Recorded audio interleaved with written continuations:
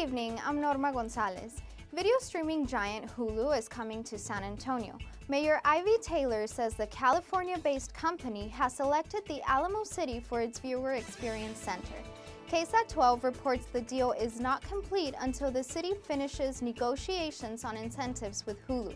The deal means 500 new jobs over the next few years. Information about where the new facility will be located or a timeline of events has not been released. San Antonio drivers stepped up for a good cause over the weekend, helping raise money for the Muscular Dystrophy Association.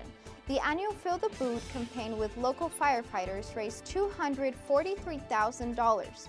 That was well above the goal of $200,000 and far above the $198,000 raised last year. We have more news and information at klrn.org/news.